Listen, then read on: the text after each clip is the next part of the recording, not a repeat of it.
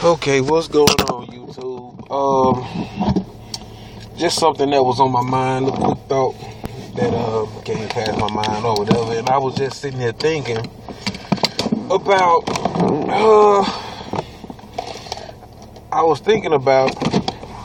all of the older people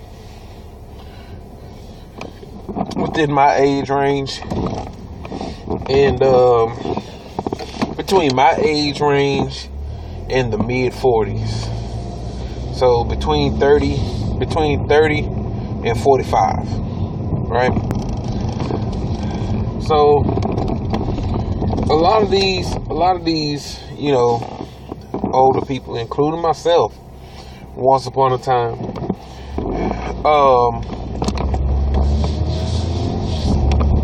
now when we were younger, our elders at that time always had something negative to say about the music that we were listening to, and they always said, this generation, talking about us, doesn't have good music, not like our generation, right? Or in this particular case, our generation didn't have the rap music that their generation had.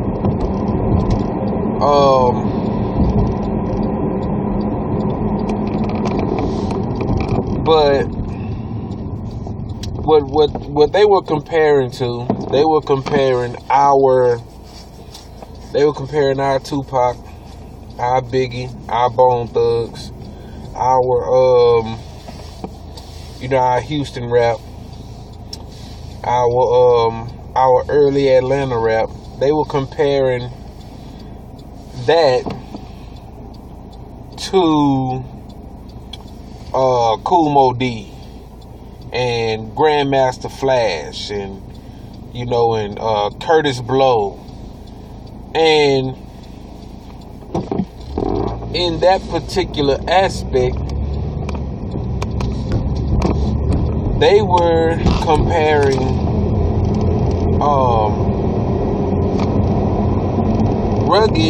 rugged hip hop or hardcore hip hop. They were comparing that to the hip hop that they grew up with, more of a party, innocent storytelling type.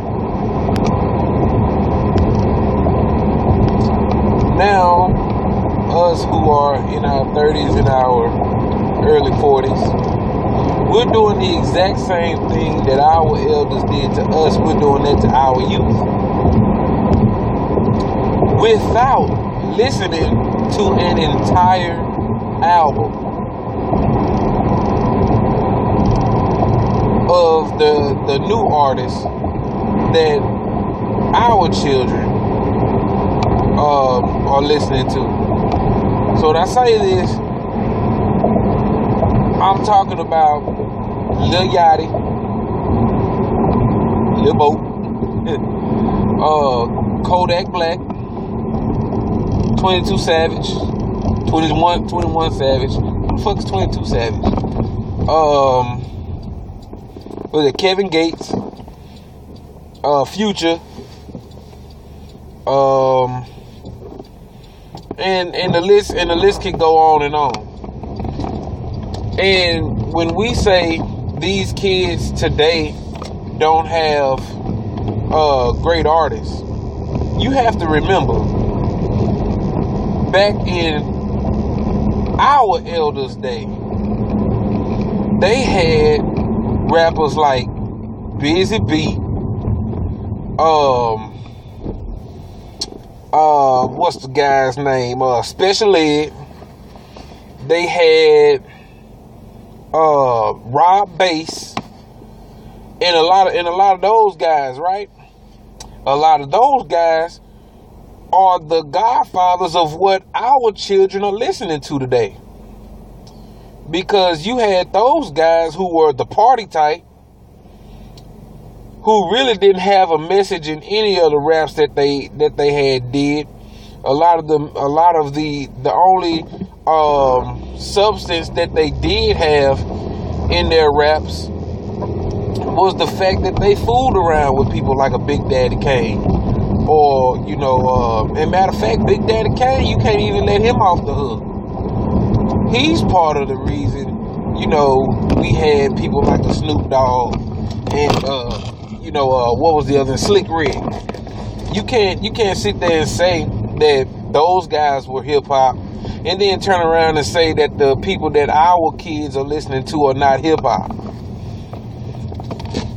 If you're going to say that the people who our children are listening to are not hip hop, you have to keep in mind that you have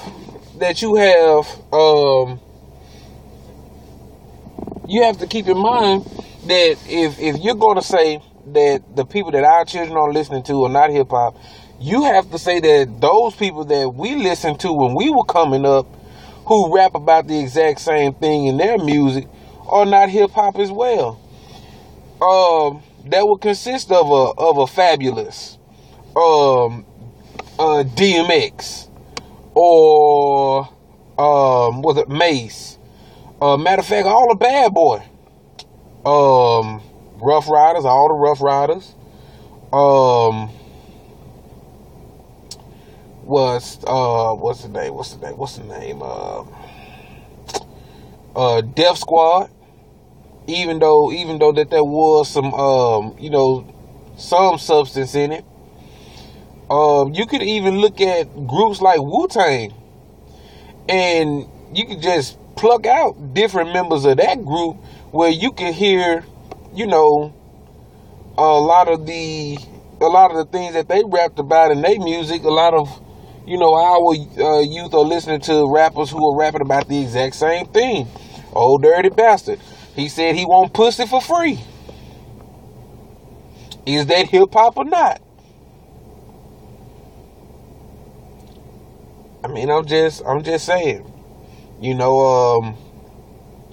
but a lot of our, a lot of us, in my age range between 30 and 45, we need to understand that these children are going to listen to whatever the hell they want to listen to, first and foremost. Second of all, check your claims before you just spew them out. Now, I listened to the entire album of 21 Savage, and just listening to it, I mean, why wouldn't you call that hip hop?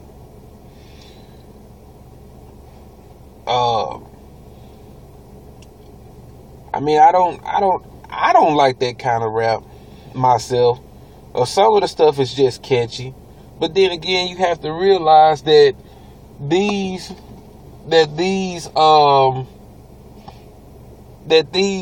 styles of rap that we're saying is not hip hop, they have an origin somewhere. It just didn't come out of nowhere where people was just talking about bullshit. You have to also keep in mind that this whole rap thing, the whole content, substance, and all of that didn't come until Busy B and Kool Moe Dee.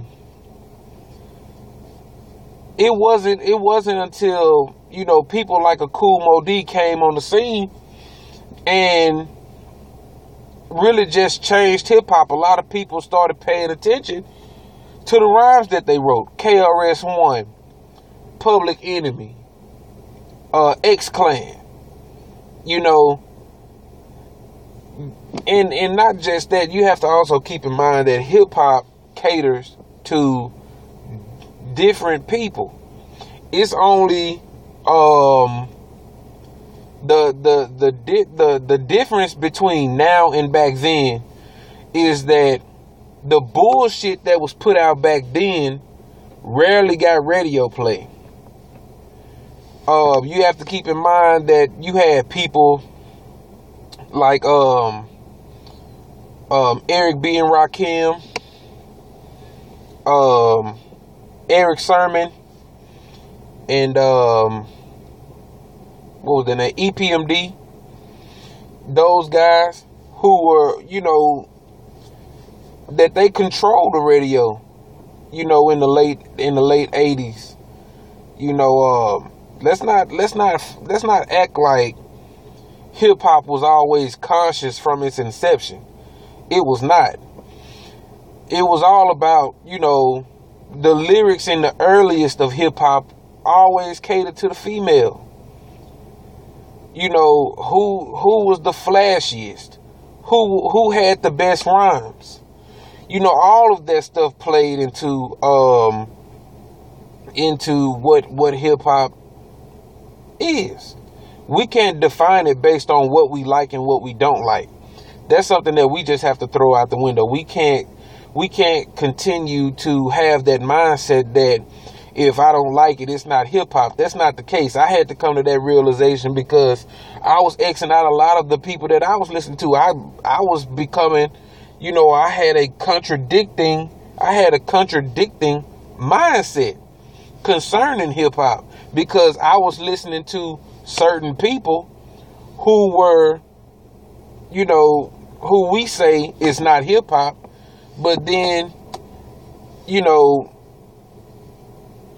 at the same time they are. You see what I'm saying? Like DMX. Yeah, the dude pray and this, that, and third, but DMX was talking about killing. People better suck his dick. Fucking the next man girl, robbing you. You know what I'm saying?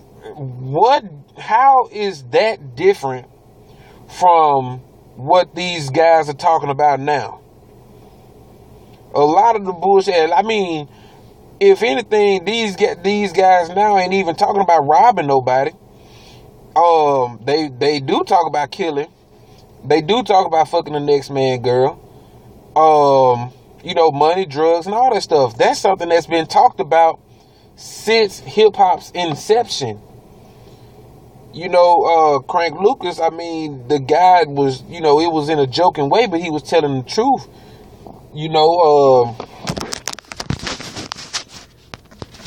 Hold on right quick. But yeah, I had to pause it, talk to my manager. But there's no difference in what was out then and what is out now. Bullshit just didn't get a lot of radio play back then. Or what we consider bullshit. It's just a changing of the guard now.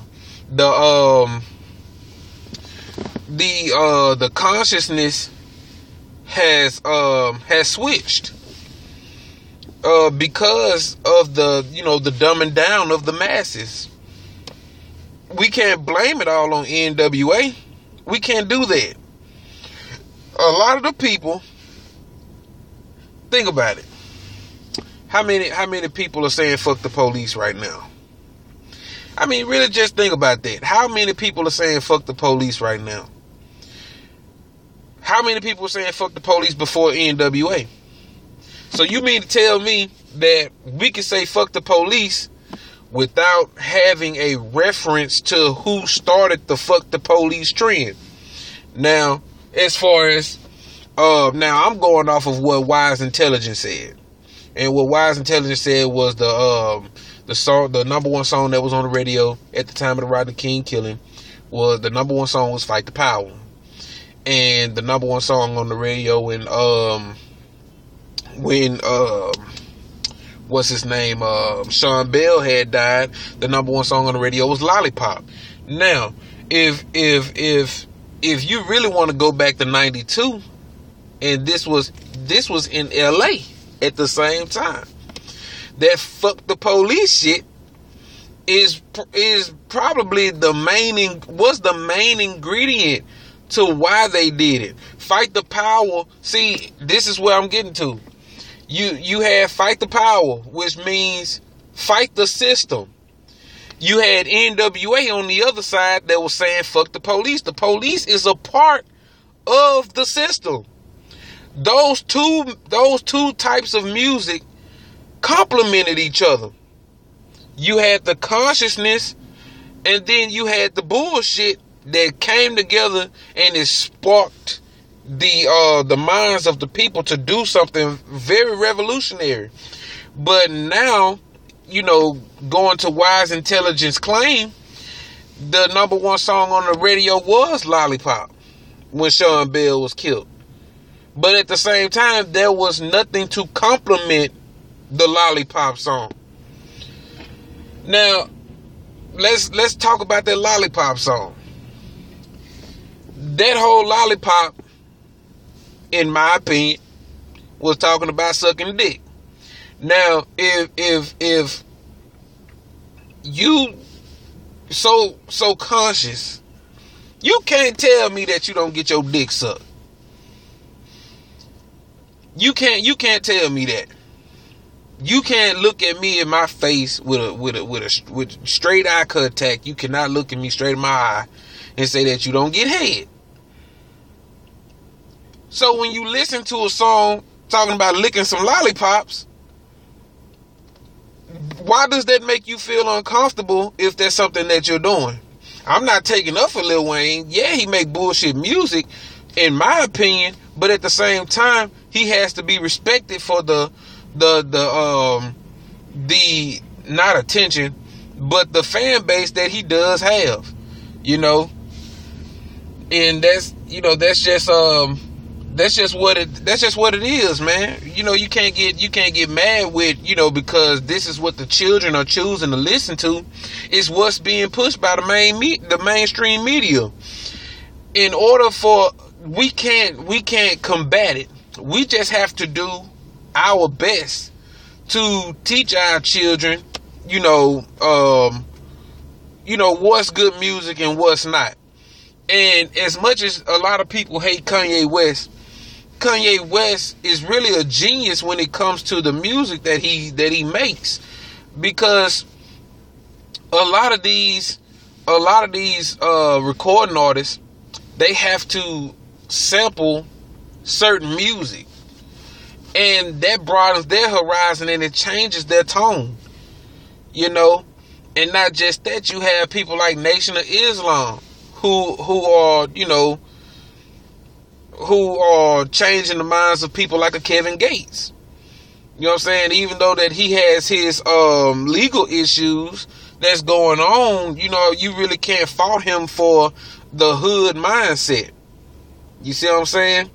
And that goes back to, what I was saying in the Steve Stevens video, and the young man that killed his little sister, that the system created these mindsets, and we have to rehabilitate ourselves to our original state of consciousness. And if we aren't able to rehabilitate ourselves to our original state of consciousness, we are going to continue to do the things that we have been programmed by the system to do. So, that's just something I wanted to touch on as far as Kevin Gates is concerned, and the young brother Kodak Black. Peace to both of the gods. But as far as this music shit is concerned, you can't really just you can't fault the youth for what they choose to listen to. The peer pressure is a motherfucker nowadays.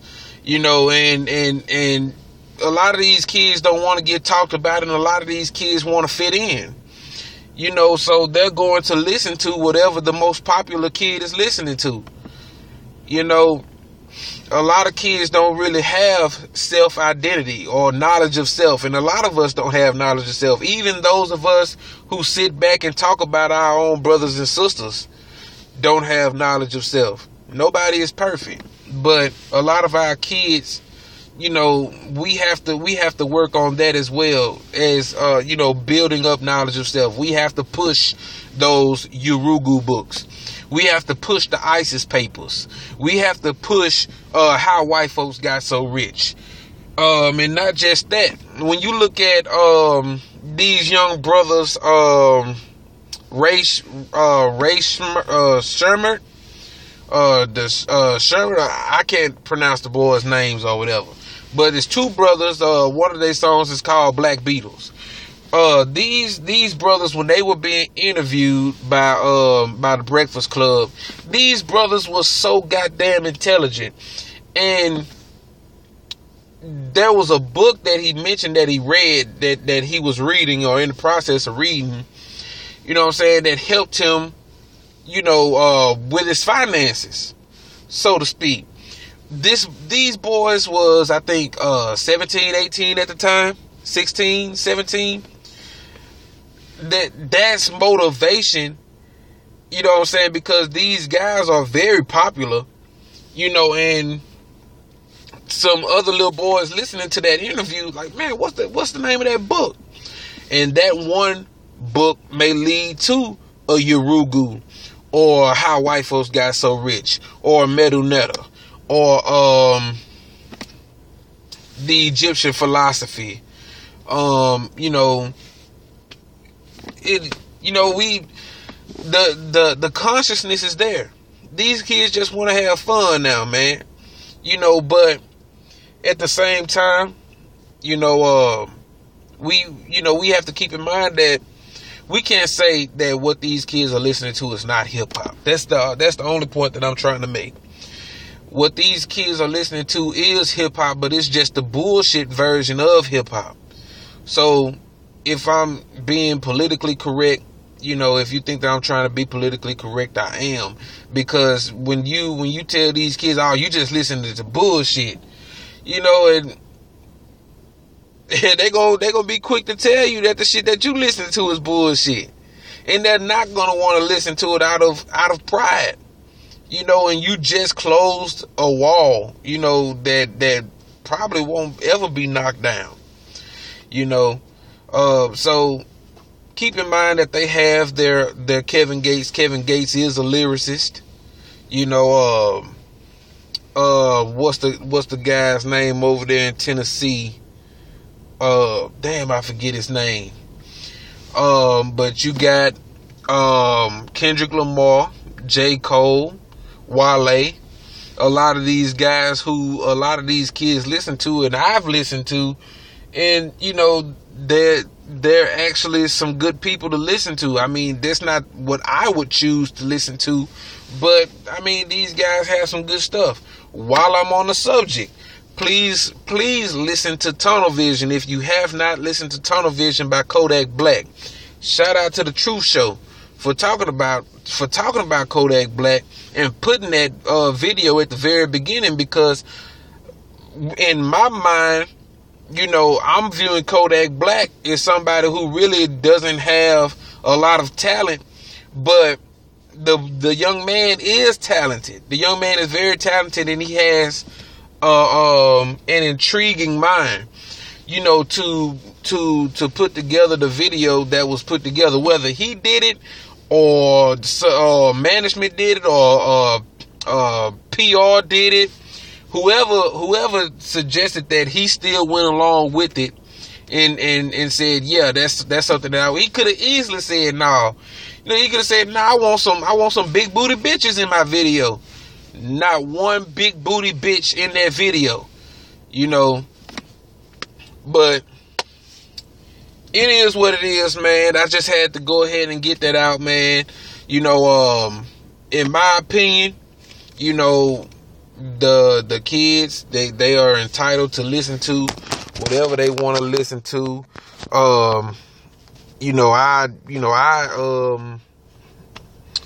A lot of the stuff I have on my MP3 player, man, on my phone or whatever, some stuff that I just downloaded. I do have some Lil Uzi Vert. I do have some Lil Yachty. Well, one song by Yachty. The rest of that album is crap. I don't see how anybody could actually just listen to a whole album by that Nathan. But that album was garbage. I got some 21 Savage. A lot of Kevin Gates stuff, man, and a lot of people need to stop sleeping on Kevin Gates. Kevin Gates is really the best artist that the youth are really listening to nowadays, as far as lyrics and, you know, hanging with the best of the best is concerned. You see what I'm saying? I mean, this dude, you know, he's the truth. But, you know, get a kid's music a chance, man. Listen to a whole album before you make your claim. You know, because really the only person that's just super garbage is Lil Yachty. You know, a lot of these other guys, I can say, yeah, they're hip hop. You know, and a lot of the stuff we can't just write off as garbage, because, you know, some of these guys are saying some good stuff, man. You know, but yeah, you know, again, listen to an entire album before you make your claim. You know, but yeah, let me know what you guys think down in the comment section, man. Leave a like, subscribe, or whatever, you know, it is that you do. And I'll see you guys in the next video. Peace.